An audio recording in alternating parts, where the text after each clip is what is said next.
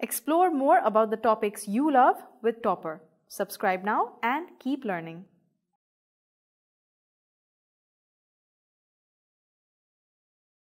So we'll learn about the 7 fundamental quantities in SI. First one is length. Length is measured in meters, right? 1 meter the distance traveled by light in vacuum in 1 divided by 299,792,458 seconds. Mass. Mass we measure in kg. What is 1 kg? 1 kg is 1000 grams, very nice, but what is 1 kg? 1 kg is the mass of a platinum iridium cylinder kept at the International Bureau of Weights and Measures near Paris. That mass of the cylinder is called 1 kg. Copies of that will be available with various countries, right? And that we call it 1 kg. Time. Time we measure in seconds, right? Temperature we measure in Kelvin. Kelvin is the SI unit of temperature. Electric current. Electric current we measure in ampere. Remember, in SI, the fundamental quantity is electric current, not charge. Charge appears to be more fundamental in nature, but we define electric current as a fundamental quantity because we can measure current easily. We cannot measure charge easily, right? Current into time will give us charge. So electric current is a fundamental quantity in SI, unit is ampere, right? Then we have got a quantity called luminous intensity. Luminous intensity we measure in a unit called candela. Candela word has come from candles, symbol is CD, small c, small d. And the last fundamental quantity which you learn more in chemistry, in physics also we use that, amount of a substance. Amount of a substance is measured in mole. MOLE is the full name, short form is MOL, mole, small m, small o, small l. So these are the 7 fundamental quantities in SI. Length measured in meters, mass measured in kg, time measured in seconds, temperature measured in Kelvin, electric current measured in ampere, luminous intensity measured in candela, and amount of a substance measured in mole. In addition to these fundamental quantities, we have got 2 supplementary quantities in SI.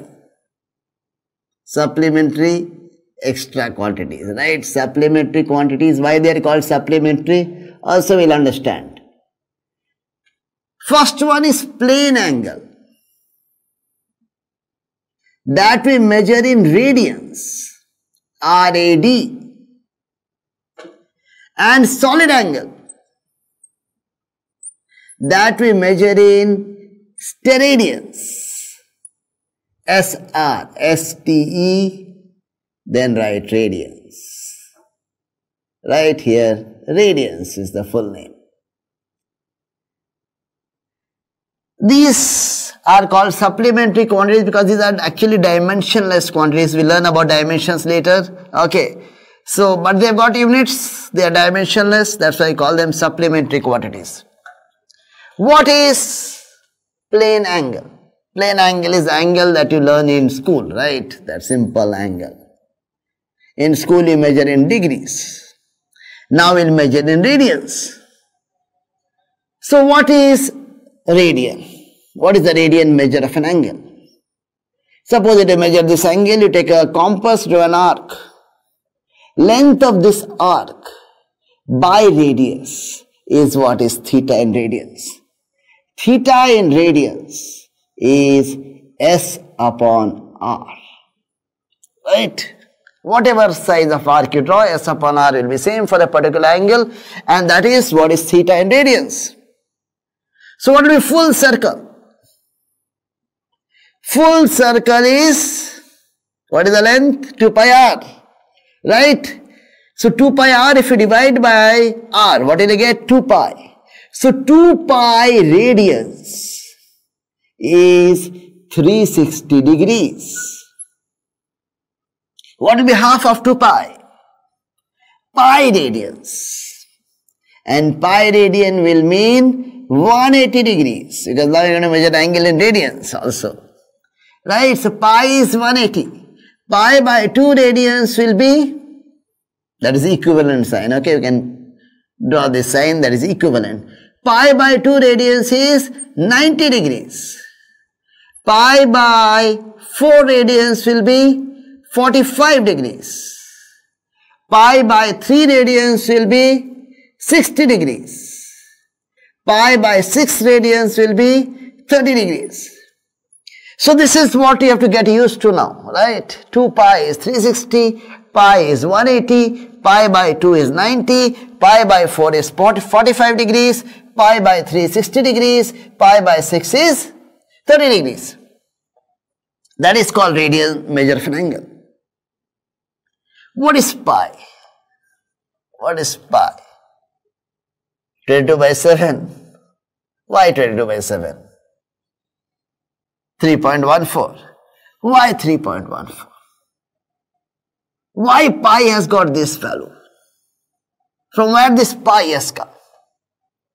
What is pi? Pi is circumference by diameter of any circle.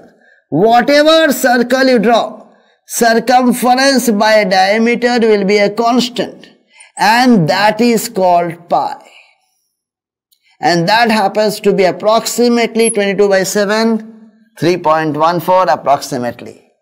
This you can remember easily because circumference is 2 pi r, right? That you know. And diameter is 2r. So this 2r will get killed, you are left with pi.